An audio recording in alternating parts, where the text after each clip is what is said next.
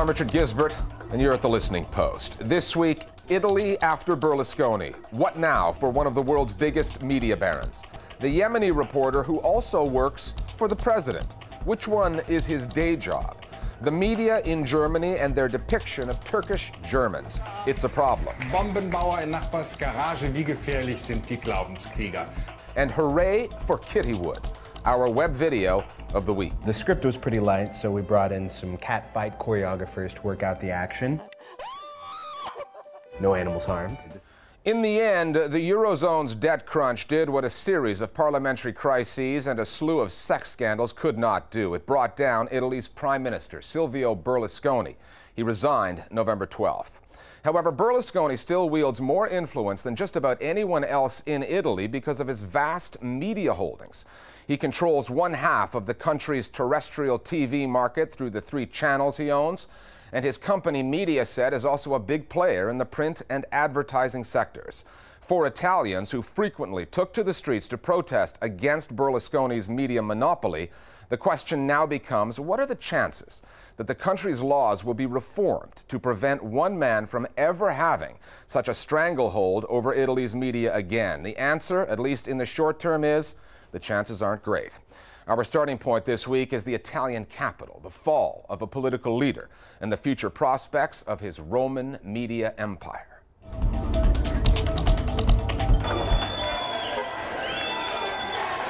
E la notizia è arrivata proprio. Berlusconi si è dimesso. Sentiamo allora in audio le contestazioni alla notizia ufficiale che Berlusconi si è dimesso. It was fitting and perhaps inevitable that Italy and its media problem would be illustrated so clearly on the very day Silvio Berlusconi left the Prime Minister's office. When Berlusconi resigned, there was a crowd of maybe 1,000 people around the Quirinale Palace where the president is, and they were chanting, they were jumping with joy, they were opening champagne bottles. This is the end of an era. And this was presented by the channels controlled by Berlusconi as a violent, threatening show against the Prime Minister and something that was demeaning of a public personality like him and that he didn't deserve at all. And to underline that, the chief editor of Rai 1, the most watched government-funded channel, who was appointed by Berlusconi, came to his boss's defense. Francamente, le manifestazioni di ieri, che hanno salutato le dimissioni di Silvio Berlusconi come una festa di liberazione, non fosse altro per i toni, non posso che considerarle riprovevoli. Silvio Berlusconi has not been shy about imposing his will over state-funded channels Rai 1 and Rai 2. 9 years ago, he accused 3 of his on-air critics of making what he called criminal use of the channels. All 3 of them were dropped. Even without Rai under his command, Berlusconi still owns 3 other channels. It is indeed a really interesting question to ask, what happens now? Has his grip on the Rai stations that he did control been loosened? And on the other hand, the channels that he does own, how will they fare when he's no longer also in control of key regulatory decisions which impact on those channels? That would be up to the new government, led by Prime Minister Mario Monti. Or is it? Berlusconi explicitly stated that he's going to be able to pull the plug, as it were, on this new government anytime he likes by withdrawing the support of his own party. And this places a constant blackmail on the action of the government itself. Should Monti try to go anywhere near endangering Berlusconi's media monopoly, or for that matter, his own economic interests, Berlusconi is very clearly going to ask his party to withdraw support and precipitating a political crisis in Italy. Maybe if after the election the center-left wins, and with a wide majority, they will try to pass a law on conflict of interest. It is true that Berlusconi is the only one in Italy who has such a huge power. It's difficult to foresee someone else like him in the future, but I think it has been a good lesson, and it's possible that the Parliament will try to pass such a law. is going to be on the agenda. It's not going to be on the immediate agenda of this next government because they've got to deal with the euro crisis. But I think at some point there will be an attempt to try to prevent the sort of grip on the media that Berlusconi established ever being established again. The problem with new legislation in this area is that once you've let a media company grow to this size, it's very difficult to introduce new legislation which will result in an obligation to break up these media companies or divest in some way. So I think it's probably more likely you'll have new obligations on the broadcasters to be impartial rather than breaking up of the media company itself. But why would Berlusconi go along with that? Why own all those media companies if they don't buy you influence? The other potential player in all of this is Brussels. The European Union sets high standards for countries applying to be new members, higher than they ask of existing members or even founding members like Italy. If a country, let's say Turkey, for instance, wants to be part of the EU now, you know, there are certain rules that you have to pass. You have to show that you're a democracy, that you have pluralistic information. And Italy would have been in trouble, probably. Probably they could have said something. But there are no clear mechanism in the EU to intervene against a member. Once you're in, it's harder to influence you. They can influence countries that are trying to, applying to get in by saying, we will only let you in if you liberalise your media. Since Italy is a member, it's hard for Brussels to exert much influence because traditionally they've allowed each country to decide its own media structure and to decide whether to intervene in media mergers. So the role of Brussels is slightly diminished. That's the way EU member states want it. They argue that controlling their own media helps safeguard unique cultures and languages. But what is the point of having a modern political union that demands member states adhere to fiscal and economic requirements, but allows a founding state to have a media monopoly that looks like something out of a banana republic? This crisis is highlighting a very crucial dilemma that we have in the European Union. On the one hand, supranational institutions are increasingly active in sanctioning national governments when certain budget deficits are no longer respected. But when it comes to respect not so much of budget deficits, but of civil liberties and fundamental rights, European Union authorities are proving totally incapable and in fact unwilling to demand the exercise of fundamental freedoms in the member states of the European Union. Such as the right to an open and pluralistic media, a balanced spectrum of information and ideologies. Italy does not have that. The media mogul has left office, but tonight, when millions of Italians tune in to one of his channels, commentators will not be burying Silvio Berlusconi, they will probably be praising him. And that, despite all his sexual indiscretions, all the criminal allegations, is the real scandal. Our Global Village Voices now on the state of the media in Italy. Now that Berlusconi is out of power, his outrageous degree of control of the Italian media system might soon be a thing of the past. However, I'm quite pessimistic as to the future of Italian journalism. Italy simply is passing from the dominance of one media baron, Berlusconi, to the dominance of another media baron, the Australian Rupert Murdoch. Murdoch's satellite television, Sky Italia, might soon become this year already the biggest channel in Italy for revenues. And as we all know, Rupert Murdoch doesn't exactly have a reputation as a defender of pluralism and objectivity. I don't think in the next future anything will change in the media landscape in Italy. Berlusconi already said that he will not give his votes and he will not tell his party to vote for the new government if they will touch anything that has to do with telecommunication.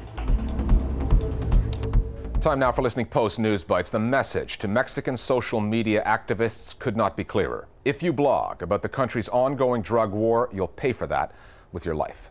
The decapitated body of a man thought to be a blogger called Rascatripas was found in the Mexican border city of Nuevo Laredo on November 9th. It was the latest in a series of horrific warnings to Mexicans to stop using social media to report on the country's drug cartels. Next to the body was a note that read, "This is what happened to me for failing to understand I should not report things on social media websites." Bloggers have been writing about the drug issue because they say mainstream media outlets in Mexico are now afraid to. Back in mid-September, the bodies of a man and a woman were strung up from a pedestrian overpass, again with a note saying that they'd been killed for their postings.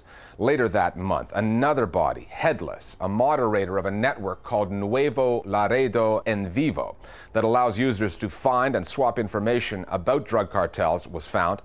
A group of social media activists in Mexico has now released a Twitter manifesto that deplores the Mexican authorities' inability to stop the violence and demands that the government and international community do more to ensure the freedom of expression online.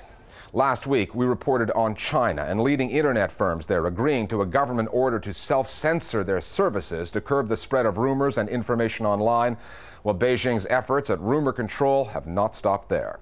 New regulations have been imposed, banning journalists and media outlets from reporting on any story found online or disseminated on phone networks unless that story is verified firsthand.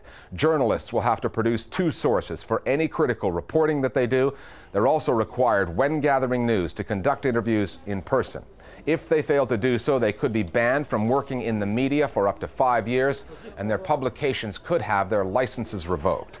Analysts say these measures are meant to counteract the advent of social media and micro-blogging websites like Sina Weibo, which is the Chinese version of Twitter. They've made it nearly impossible for the authorities to contain the spread of information online. It looks like the authorities in Iran have declared war on BBC's Persian language service. The latest casualty is a man named Hassan Fathi, who, according to Iran's Fars news agency, was arrested after he appeared in a BBC Persian live report, a report about an explosion at an ammunition depot. Fars accuses Mr. Fathi of secretly reporting for BBC Persia over an extended period and says he was arrested on charges of spreading lies about the Islamic Republic and manipulating Iranian public opinion. BBC Persia denies that, saying that Fathi is an independent commentator.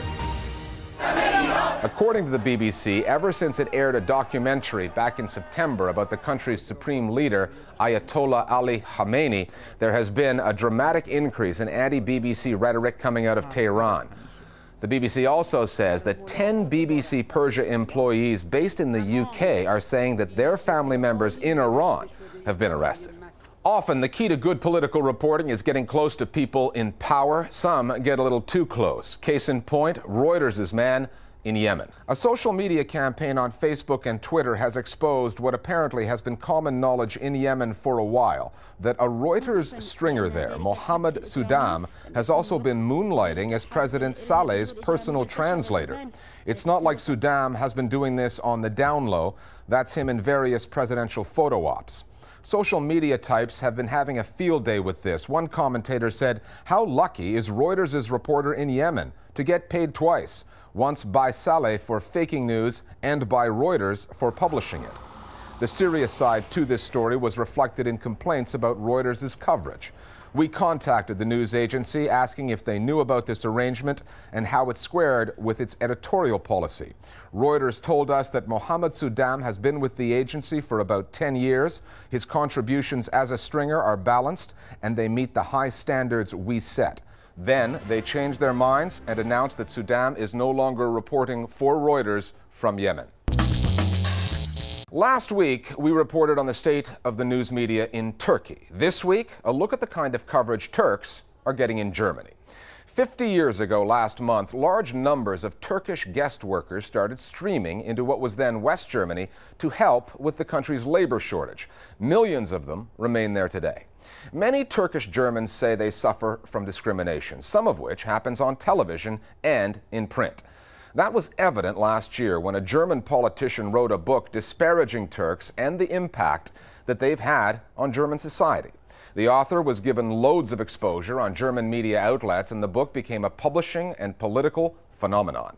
The Listening Post's Flo Phillips now on stereotyping and discrimination, the German media's depiction of the country's largest minority group.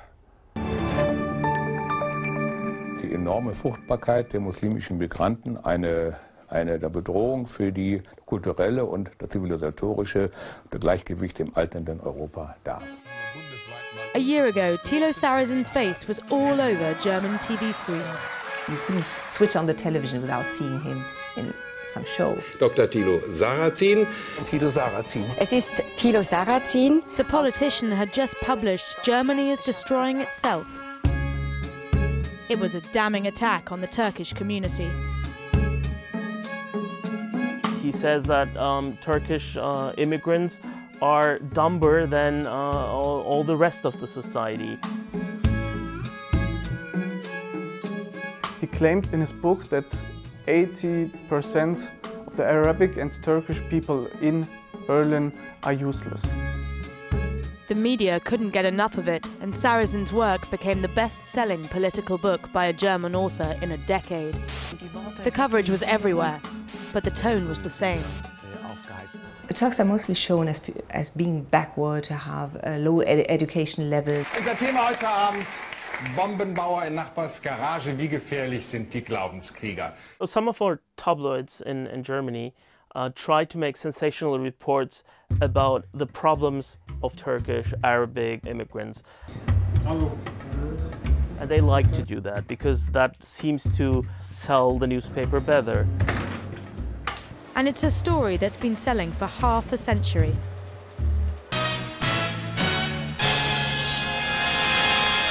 Und der hohe Anteil von Gastarbeiterkindern in den Ballungsgebieten. Fast jedes zweite Kind, das heute in Hannover eingeschult wurde, ist ein kleiner Ausländer. Back in October 1961, dozens of Turkish migrants boarded a train in Istanbul for a 3-day journey to Munich. And here's a party arriving from Turkey. German post-war industry was booming and the country desperately needed manpower. Germans may not have expected the Turks to settle, but they did. And they've had a rough ride of it in the press ever since, even in the most mainstream of publications. Spiegel has had some covers reporting about Islam and Turks in Germany, and they were all black. Like there was a mosque and the background was completely black. Or there was a Quran on the front and the background was completely black. Another cover is a picture of the Brandenburg Gate, which is really the symbol of Germany, and then the whole thing in darkness, and then with a half moon, and it said something like Mecca, Germany. Post 9/11, Turkophobia in the German media has grown worse. Mohammed Atta, one of the organisers behind the attacks, had worked out of Hamburg, and people began to blur the distinction between the Egyptian ringleader of 9/11 and the Turkish population.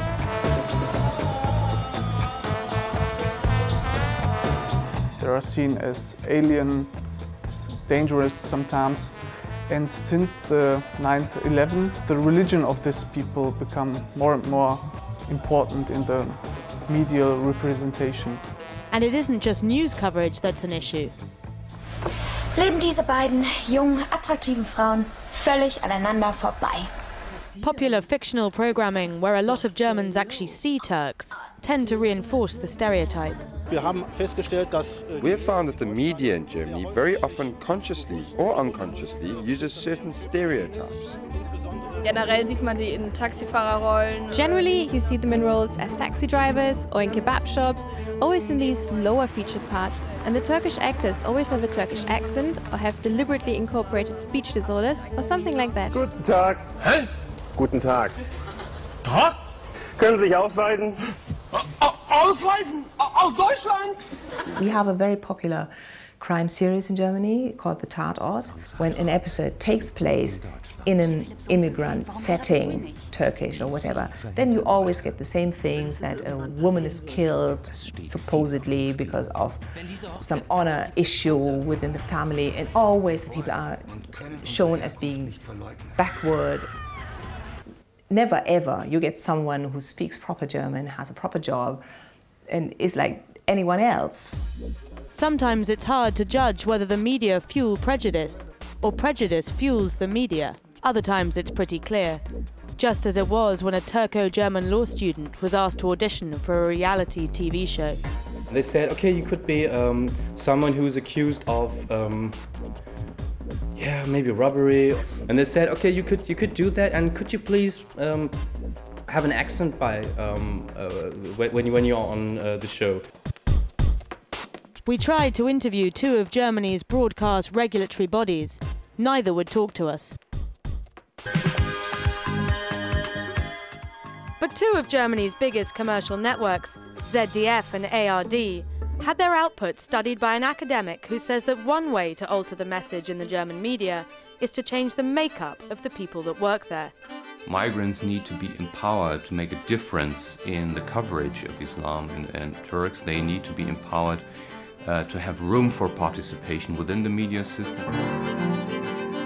Since the German state does not play a very great role in German media policy, I think there is room and a real need for enhanced journalistic self-regulation and a new debate on the ethics of the image of Islam and the Turks in German media. If you just have Germans in the editorial rooms, if you just have Germans in front of the camera or behind the camera, then I think that we can't see the real picture. There are a lot of successful Turks. And I think that the media should really also focus on the successful examples. But for Deutsch Türken, which is how German Turks are referred to, this story has been told this way for far too long. And for a country with Germany's relatively recent history, it's no wonder it's an issue. Sometimes you read an article and they're talking about Muslims, and you think if you would change the word into Jews, then this would not have been printed, definitely not. This is a country which has a specific history about racism. And so you can't tell someone he's racist easily, because that's a really big thing in Germany.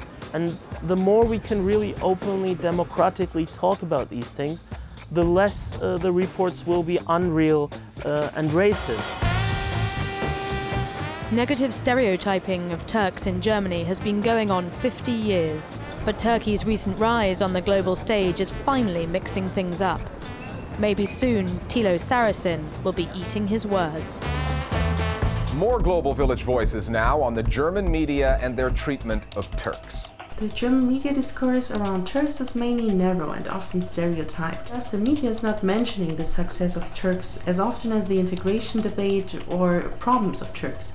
And to avoid this misunderstanding in writing about the Turkish community in Germany, journalists have to investigate intensively, and the media has to accept that prejudice deepens the gap between different cultures instead of building bridges. Turks are an easy target in Germany. With the book of Sarrazin, Deutschland schafft sich ab, the debate has changed. Whereas years ago, it was not acceptable to be intolerant or racist, it has become now more and more acceptable. And we do now in Germany have to come back to the basics and understand that those people we're talking about are humans. They cannot be reduced, neither to a religious nor to a cultural identity. Finally, who knew when the World Wide Web was created that web surfers would end up spending so much time watching cat videos? Even people who don't like cats love cat videos. Most of the videos are homemade. They capture cats doing something stupid. Now here's a video that's not entirely serious, but if someone was to actually do this, take the web cat video to the next level, they'd probably make a ton of money. With more than 500,000 hits, Kittywood is our web video of the week. We'll see you next time at The Listening Post. Well, I've been making cat videos basically, my whole life. The first video that I uploaded to the internet was in 1994, and that essentially started what we know as Kittywood Studios today. At any given time, cat videos make up about 30% of all internet traffic. We here at Kittywood Studios seek to capitalize on that by mass-producing kitten and adult feline-focused videos for the World Wide Web. But the beginning of that journey always starts in one of our writers' rooms. Here's the scene. Some kittens are playing on the kitchen counter. One of them slips, falls into a trash can. Why are they on the counter? What happens next? Oh, I wrote Talking Cats. I co-wrote Cat Who Likes to Watch the Toilet Flush. This is the Wall of Fame. All of these videos have gotten over 1 million hits. Cat Ambush, like 20 million hits. The script was pretty light, so we brought in some cat fight choreographers to work out the action. No animals harmed. What you see here today is a gigantic kitty cat empire, but before it was all this, it was just the vision of one man. Cat videos not only change the way that we look at cats and the way that we use our computers, but the way that we use our computers to look at cats.